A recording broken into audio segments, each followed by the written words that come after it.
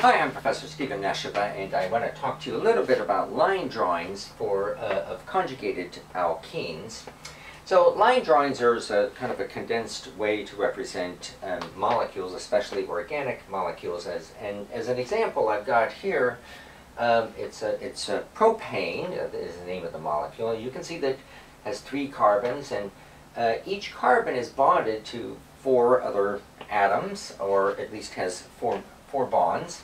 In this case, the carbon has 3 hydrogens. This one has 2 because it has 2 carbons that are attached to it, and so forth. So the line drawing of this one is just written this way. You can kind of see that the geometry is similar to the way the carbons are laid out. The rule is that at the end of a line, that's supposed to indicate a carbon. Anywhere there's a kink in a line, like there, that's another carbon.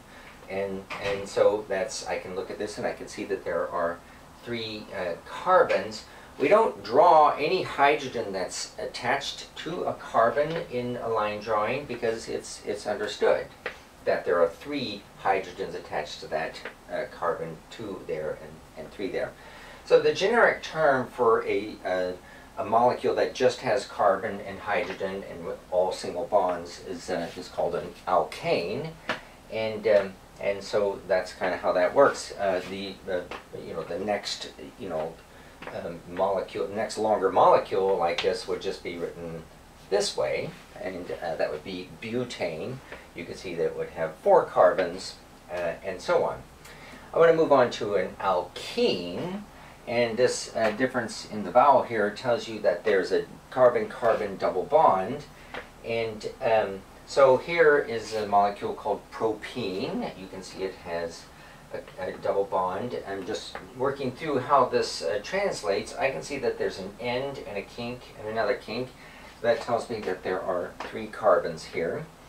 There's no hydrogens drawn here because that's the convention in the line drawing, but I can tell that since this carbon is bonded to 2 other carbons, it must have, has a double bond to another carbon, it must have 2 hydrogens attached to it. How many hydrogens are attached to that carbon? Well, this carbon forms 1, 2, 3 bonds, so it only has room for 1 more. And finally, I have this last carbon. It's only bonded to 1 carbon, so it must have 3 hydrogens attached to it. So again, this is an alkene because it has a carbon-carbon double bond, and another alkene could be written like this, something like that. That would be 1, 2, 3, 4 carbons, and that would be called a variant of a butene. The next last idea I just kind of want to talk about here is whenever you have a situation in which you have multiple carbon double bonds, and when they are in the sequence double bond, single bond, double bond, and so on, that is called a conjugated alkene.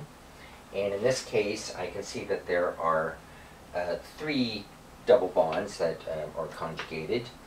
Now the rule is, in order to be called a conjugated set, you have to have precisely this kind of arrangement. If there's an extra single bond in between, then it's not conjugated with each other. So for example, here I have 2 double bonds.